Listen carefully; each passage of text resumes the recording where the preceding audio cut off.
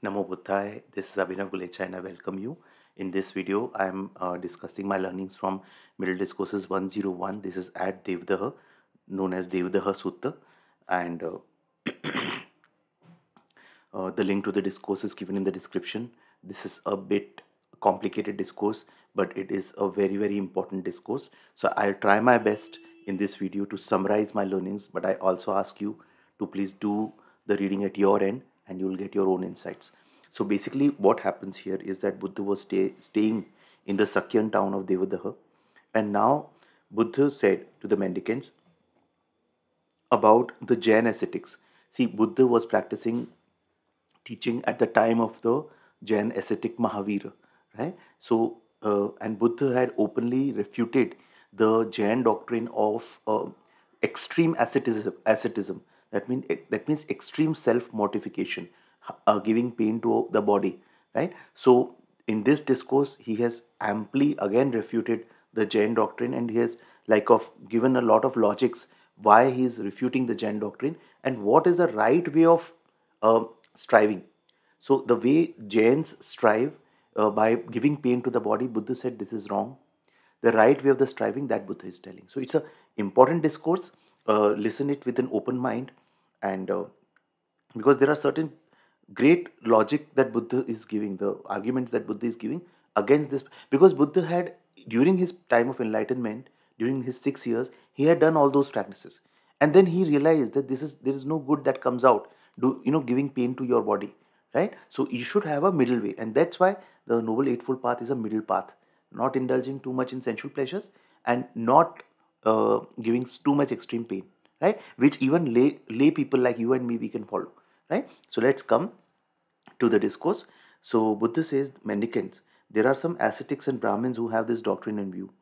Everything this individual experiences, pleasurable, painful, neutral, is because of past deeds.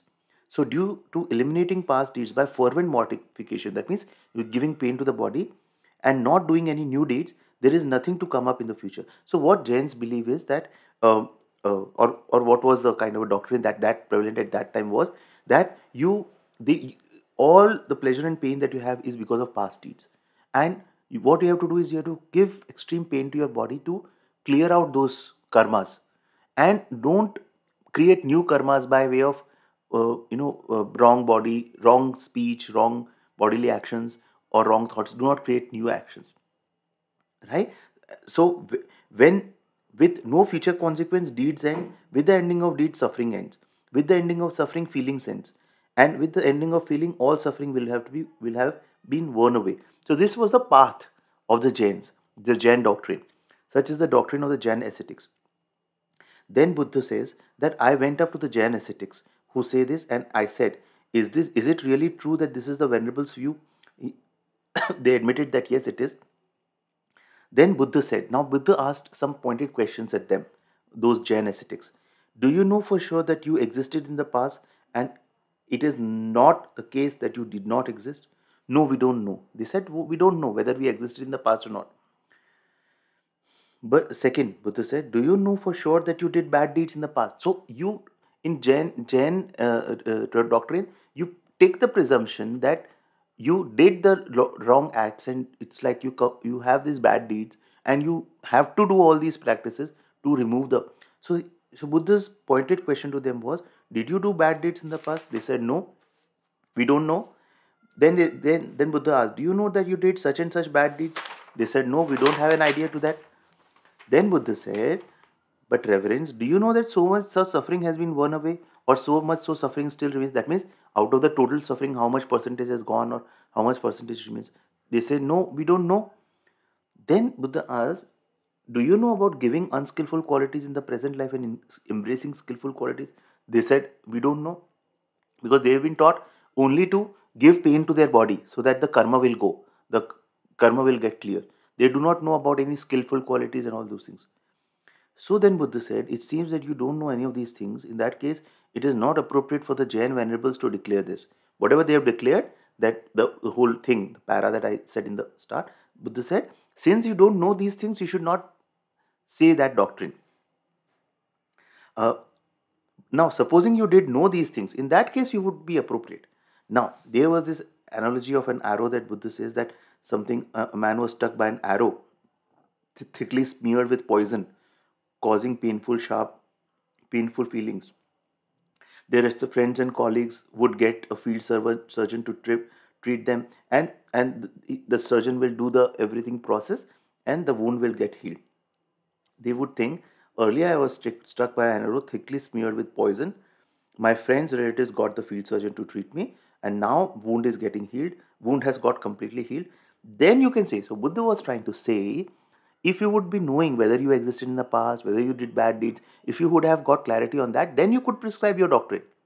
But since you don't know that, then how can you prescribe that doctrine? But the difference in Buddha's teaching was that Buddha was a fully realized one. He knew through his enlightenment, on the night of his enlightenment, he got these knowledges that of the three knowledges that he got. So Buddha said, unless and until you are a fully realized one, then you can claim a particular thing to be a particular truth. Okay. Then I'm just reading the main things, otherwise it's a long discourse. Okay, then Buddha asked the Jain ascetics, at the time of intense exertion and striving, do you suffer painful, sharp, severe, acute feelings due to overexertion? Whereas at a time without intense exertion, do you not suffer? So they said, at the time of intense exertion, we suffer painful, sharp feelings. So Buddha said, okay, only at the time of exertion you suffer. No. So Buddha basically tried to share this point that it's not appropriate for the Jain venerables to declare that everything an individual experience, pleasure, pain, painful, neutral, is because of past deeds. Because you yourself have proved that when you do the exertion, then you feel the pain. When you don't do the exertion, then you don't feel the pain. Right? So that again thing Buddha refuted. Okay. Then Buddha says, if a deed has to be experienced in this life, can exertion make it be okay. Buddha says, if a deed, particular deed, the consequence of that deed, because in Jain doctrine also there is this theory of karma, law of karma. So if the consequence of a particular deed has to be experienced in this life, can the exertion that you are doing will ensure that it will not be experienced in this life? They said, no, we don't know. So if the deed has to be experienced in this life, can exertion make it experienced in lives to come? They say no. If the deed has to be experienced in lives to come, can the exertion make it experienced in this life? No. If the deed is to be experienced as a pleasure, can the exertion make it experienced as pain? No. So basically Buddha asks a lot of questions, and then Buddha says exertion, basically to prove that exertion, you cannot correlate the effort that you are putting in your exertion to experiencing whether pain or pleasure. So exertion cannot change the way deeds are experienced in any of the ways. That means you exert effort or not, that is the pain or pleasure that you experience because of the deeds is not correlated with the exertion that you do at all. Right? Okay. Then Buddha again says one more logic is that if sentient beings experience pleasure and pain because of past deeds, clearly the Jains have done bad deeds in the past, right? Because they go with that notion. If sentient beings, Buddha is saying 4-5 kind of grounds, right? So first is, if bad deeds are done, then if it's because of the bad deeds, then Jains may have done bad deeds in the past. If sentient beings experience pleasure and pain because of God Almighty's creation, clearly the Jains were created by a bad God, right? Buddha is basically giving that if you hold that doctrine, then that will be the consequence answer, right? Then if sentient beings experience pleasure and pain because of circumstances, now circumstances is basically the deterministic kind of doctrine where there is this fatalism, determinism, that everything is predestined, then basically Jains will arise from bad circumstances. If sentient beings experience pleasure and pain because of the class of rebirth, then Jains have reborn in bad class. Which is, fifth is, if sentient beings experience pleasure and pain because of exertion, clearly the Jains exert themselves badly in the present, since they now have experienced such an intense pain. So basically Buddha is trying to say is that if you hold that notion of what they are holding, that doctrine, then it is basically either they have been they were created by a bad god, or they have done bad deeds in the past, or they have born in a bad class at birth, right? All those things, those will be the conclusions. So, Buddha says the Jain deserve criticism whether or not sentient beings experience pleasure and pain, right? Because Buddha says that their doctrine is wrong. The Jain ascetics who say this is their doctrine is deserve rebuke and criticism on the 10 legitimate grounds. That's how exertion and striving is fruitless. So Buddha is saying that the exertion and striving that Jains do is fruitless. Now, please don't get it wrong. I respect all religions. I myself am a Jain, right? I myself am a Jain, but I practice Buddha's teachings. So it's not. I'm just saying what is given in the discourse. Buddha, wherever Buddha says saw something wrong, he made it a point to say. They even criticize the Hindu caste system and the animal sacrifices and lot of he rejected the Vedas completely, right? Because where he saw something is wrong, he would point that, right? Now it is upon the other person to accept his point of view or not. That is a different thing, right? Okay.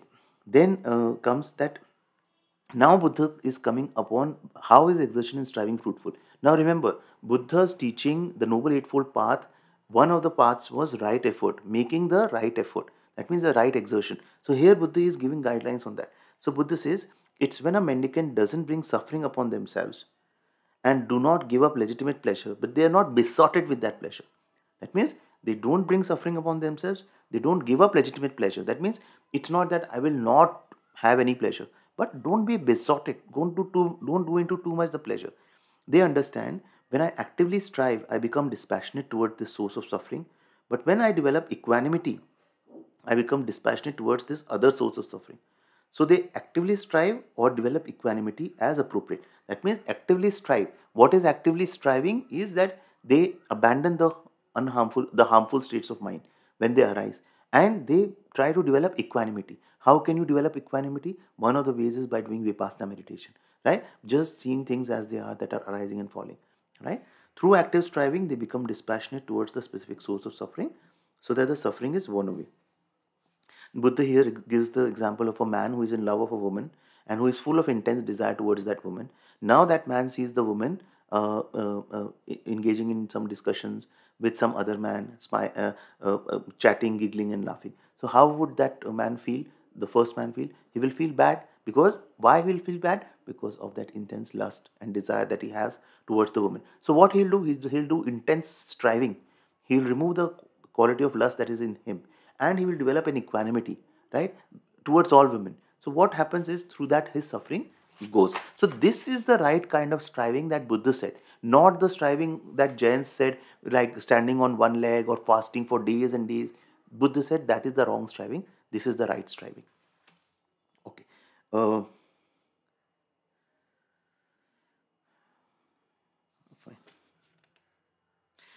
Then mendicant reflects. Buddha is saying mendicant reflects. When I live as I please, that means I just keep my mind, I just leave my mind as it is.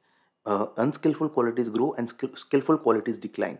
But when I strive painfully, unskillful qualities decline, skillful qualities grow. Why don't I strive painfully? So this is like, why do I not make the right effort? Because if my unskillful qualities grow, ultimately what happens? I will get suffering. Then Buddha says, after some time, they no longer strive painfully. That means after they develop the good qualities enough and they clear out the unskillful qualities, then they do not keep striving. Why? Because they have accomplished the goal for which they strive. For example, Buddha is giving the example of an arrowsmith. An arrowsmith was heating an arrow shaft between two firebrands, making it straight and fit for use. After it's been made straight and fit for use, they no longer heat it to make it straight and fit to use. Why is that? Because they have accomplished the goal for which they had heated it. It means the striving that we have to do is only till we are able to free ourselves from the defilements, right? After that, striving doesn't have any meaning. That means once a person is an arahant, fully realized one, then he doesn't need to strive anything because the defilements have already gone from him, right? So that is one more difference. Okay. Then Buddha says about some other qualities as to what a householder should do. So Buddha says when a realized one arises in the world, the householder hears the teaching, hears the dhamma, devotes himself to the dhamma, and goes to homelessness. Now Buddha is here speaking about going from a lay life to a homeless life, a monk life. But understand here, Buddha never kind of said everyone should do that. There, Buddha also gave guidelines on the lay life, people who are living in the lay life. Yes, he definitely said in the earlier discourses, in middle discourses, that lay life is a bit difficult to practice the Dhamma. But he said in lay life also you can practice the Dhamma. It's not that only in the mendicant life, as a monk life, you can practice. Okay. So then there is this thing that comes, that they take up the training, they give up killing living creatures, they give up unchastity, they give up lying, they give up false speech, right? There's a lot of big paras. They give up talking nonsense. It's like basically they start following the eightfold path, noble eightfold path, and they're content with the robes. Then they are mindful with their senses, right? All these things happen. Then they act with situational awareness. This is middle discourses 10, Satipatthana Sutta. They follow the Satipatthana Sutta and they are mindful at all times. Then they meditate. Then they start meditating. And here Buddha is talking about the four jhanas: first, second, third, fourth absorption they get. And when they get the fourth absorption, they recollect, they extend uh, themselves to the getting the three knowledges, which is the first knowledge, recollection of the past lives. Then the second knowledge is that understanding how sentient beings get born as per their deeds. And third is the knowledge of the ending of defilements and the four noble truths. This is suffering, this is the cause of suffering, this is the ending of suffering, this is the way to end the suffering. They get these four knowledges, then they become fully liberated, and they realize that rebirth has ended, spiritual journey has been completed, what had to be done has been done, and there is no return to any state of existence. So this is what the proper kind of a way that Buddha is suggesting for the right striving, right? So that is what Buddha has given in this discourse. So towards the end, Buddha says, if sentient beings experience pleasure and pain because of past deeds, clearly, okay, so this is, I think, not that relevant. This is okay. So this is basically kind of, I will say this discourse is striving in a wrong way versus striving in the right way. So please reflect on this as per your practice, whatever practices you do, whether you are striving in the wrong way or you are striving in the right way. Do think over it. Do share your insights in the comment section. Thank you so much for watching this video. Namo Buddhaya.